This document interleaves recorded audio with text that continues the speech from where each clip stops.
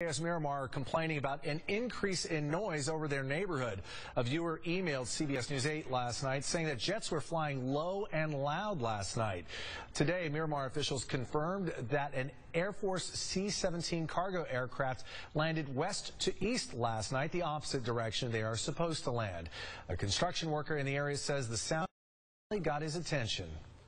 Inside the car, windows up, it's pretty loud, and I could just imagine, neighbors out here, homeowners, it gets loud.